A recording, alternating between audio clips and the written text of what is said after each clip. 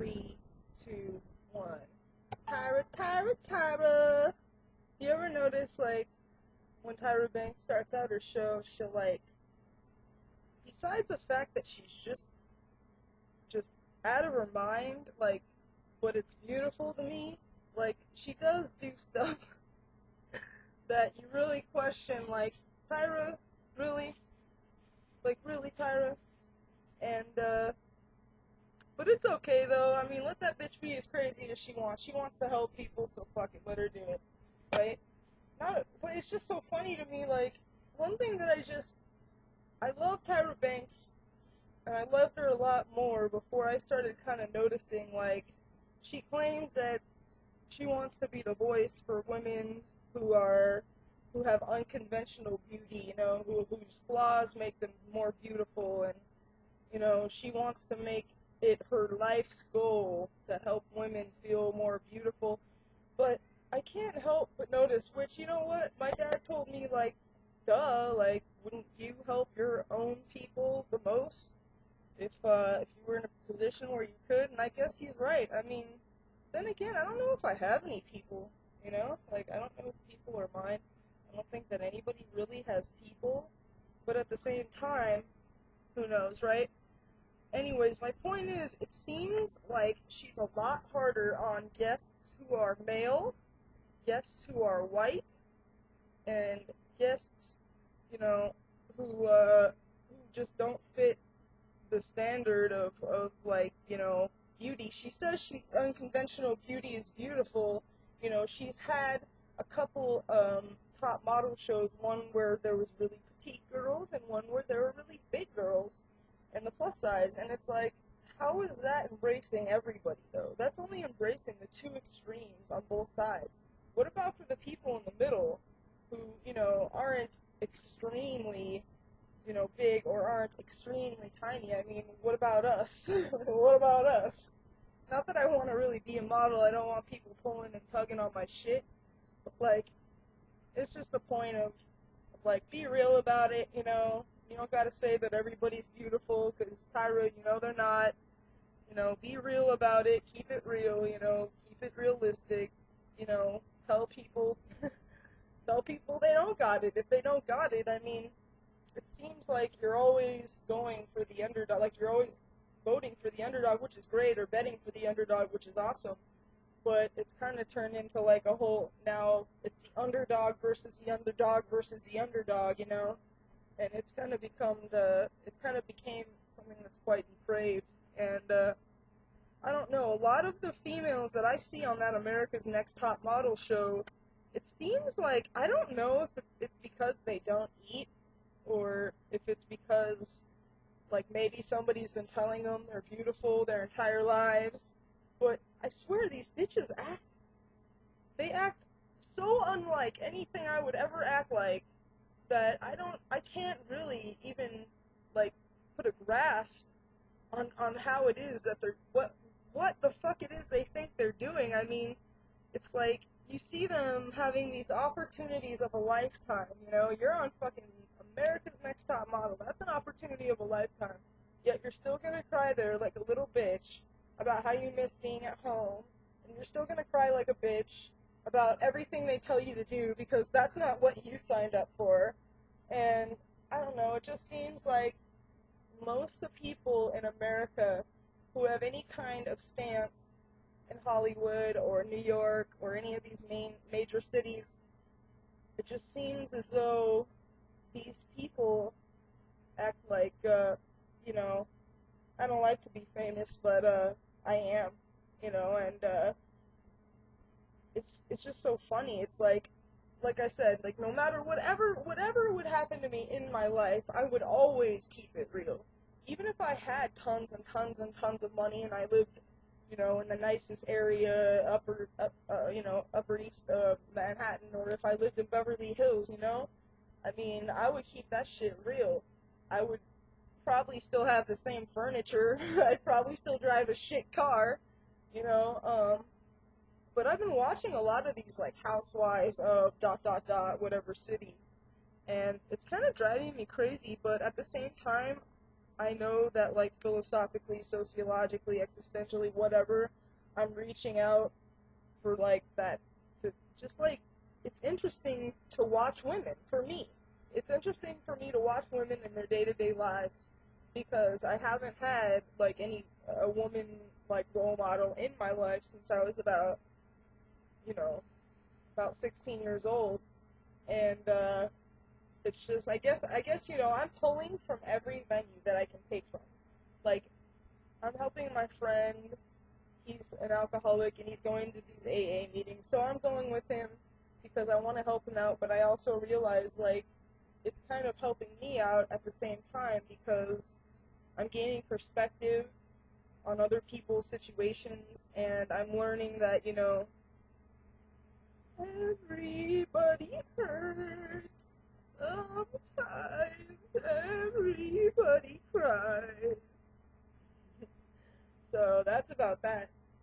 And other stuff in the works. There's so much Madame Rouge shit in the works. I'm so excited. It's gonna be my birthday, July 3rd, and I'm gonna have a big Madame Rouge show and Kettle One to sponsor the alcohol. No, I'm just kidding. But I am gonna have a cool birthday party. I hope so. And I think that pretty much covers it, except for, oh shit, I forgot to read my writing. That's what you come here for, right? Well, first of all, I just want to show you this movie right here. My dad bought it for me. I really don't think he knew what he was doing when he bought this. Since I grew up on horror movies, he just picked it out like as any other horror movie, and he thought that I would probably think it was good, which I probably would have if it wasn't so depraved and fucking just gut-wrenching to watch. It's one of those movies where, like, the whole time it's playing, you're like this.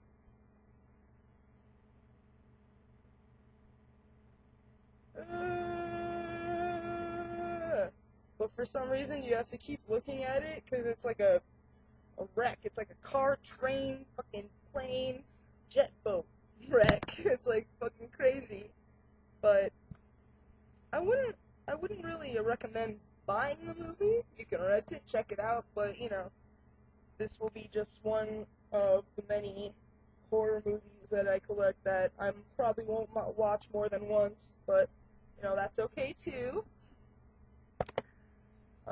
It feels really good to be getting back to doing this the way I did before my mom passed, to see that time does heal a little bit, even if it's just a little bit, and, to know that, my future is so bright right now, and I'm so excited to be alive, to be able to do the things that I'm going to get to do, to be able to live the life that I'm going to be able to live, to be able to be the person that I'm going to be. And, I think not having children and not getting married and waiting on those things was the best thing I could do. And my best advice, I'm going to wait longer. I'm going to wait as long as I can, as a matter of fact, I think that this life should, like, like religion, relationships, all these things that are in life, they need to be in addition to and not in place of the truth and the love you find within yourself. You know, like, it's fine, believe in whatever religion you want. Have a relationship with whoever you want to be with. But what happens is people put their faith into these things, and then they wonder why they don't get anything back from it. And it's because they didn't even take 2 seconds to get to know themselves as people enough to know that they can't replace, the voids that they fill with money or people or drugs or religion or whatever it may be, So that's all I say is that, whatever it is that you're doing, I really recommend that it is in addition to the truth you already and the love that you already have for yourself. And on that note, I'll relapse. That's a good one. On that note, I will read, in which I talk about relapse, but that's not the point. Anyways, no relapse caused massive panic attacks at home, no, not at the disco. Stomach's empty is my intentions. I'm not a conventional, I'm invention, one dimension. I think not swallowing seeds just to stomach those Little stomach knots, not butterflies, I guess I used to like 'em. Rushing, pacing in my brain with my 2 feet, and painting just the same picture of me that I've painted so many times before, diphenhydramine. Got a better idea this time. Drugs suck drugs, everyone does, know it or not. No ghosts, please, I'm a bad hostess. I can't live in this dead city, dead sea, dead sea. Not hopeful, just knowing. We all wish that we were exempt from death. Hold up, take a breath, don't rest. If there's a spin in your head, don't test your own human limits. This life is too unsure to take chances like dancing with dinosaurs. I sit here, I beg for a sign or to be led to someone, something that will give me hope to cope. No cops and no cop and dope, to smoke or poach, snort or shoot, drink or food. I think I've mentioned this to you. I need to move first. If I want the first move, I need to make magic. I need the new tools. Madame Rouge is a baker, and she's not meaning to read anything like of this to you. So don't fucking get mad if you've already heard what I'm gonna say, cause I'm not sure what I say, what I read, if I've already read it, or if I haven't. So excuse me for a second. Sit here, I beg for a sign or to be led to someone, something that will give me hope to cope. No cops and no cop and don't know to smoke or poke, snort or shoot, drink or food. Left-handed man who stands so far above me. How am I lucky to have a dad who loves me? Woo! He lives the love and supersedes any love I got from human being. He loves my brother, my mother, myself. He's touched every life he's ever contacted. Wealth in a good way, rich in love and truth every day. I can only hope some wisdom is rubbed off. Logic, I know. Love, easy. I'm funny like math, who needs it? I'll stick to statistics. Oh, that involves math? Not when, not when it's in my realm. I have my 2 scales, left and right, live and die, dark and light. Go ahead and try. I think you'll find peculiar things that you might mind. Please do, just live your life. Let nothing take that from you, 'cause it's your time. My time, the time of generational gaps. Teen moms, you know, a little bit of this and a little bit of that. And what I've noticed the most is the wanting to go back. No matter how different we might feel, we can always rely on that, the wanting to go back. And what would we do then if we could relive the times that we were thinking would we do things different? Why can't we look forward to new old times? I mean, living in the now so you can look back on life instead of constantly looking back and only facing now. When someone grabs you and says, hey, reality's in town, I hear it's a bomb show with good sound, or dollar signs can snap you out of that little tizzy, tussy, bow down hussy, clownin' the fake and fussy, old enough but still wearing huggies, like middle age but still sucking on teats. I'm just confused. Guess I never needed to use someone's body for my own pleasure since I've been with you. Maybe I'm crazy for not having have touched anyone but you.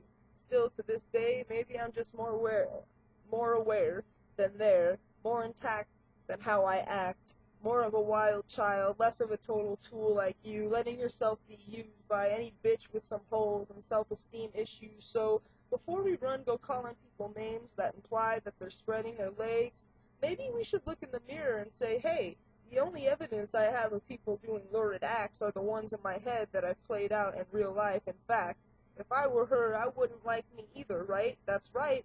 It's not a question of what I do when I get sick, when I look at you. It lies, me, truth, proof that I have control of myself, fuck everyone else. I met the love of my life, the one of my dreams, the day I decided to get to know me. Christians are such opportunists. Sometimes that's a good thing, but not in a Charles Stanley way. If you see someone in pain, that's the prime opportunity to tell them about Jesus and how Jesus can help them.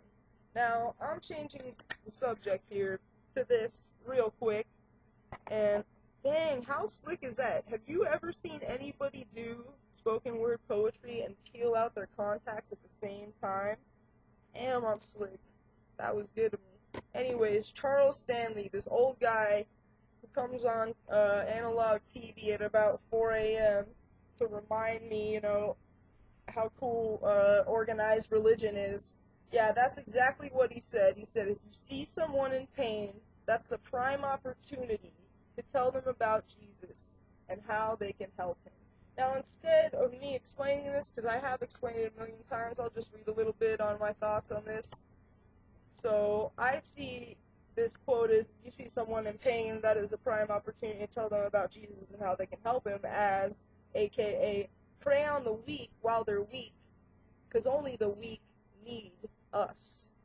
Charles Stanley, go fucking count your money. Stay busy for a long while. Keep things like words out of your mouth. You're old enough to know better, but evil enough to pretend that you're better than that. Charles Stanley, you are the anti-truth. You are the anti-Kerouac, Burroughs, and Carlin. You are the anti-Henry Rollins. You are the anti-intelligence. You are an opportunist in the worst of ways, and you pull it off well. In terms for the weak and meager, the dumb and eager, the desperate, let's look at this logically. Evil is a half of a perfect sphere. The more you fight it, try to deny it, the more you become it. So thank you, Charles Stanley. You are a part of half of perfection. The dark and the light are those who know that if God's voice were supposed to be heard, it would happen something more like the movie Dogma, and you're not supposed to hear it anyways. Thank you, everybody. This thus wraps up a new episode of the Madame Rouge Show. Before I go, I wanted to remember to say hello to my 12-year-old superfan Jill. Hi, Jill! Yes, I know you're watching, and you know what? I love you. Take care of yourself, take care of your mom, and I'll talk to you soon, honey. Alright, take care of yourself.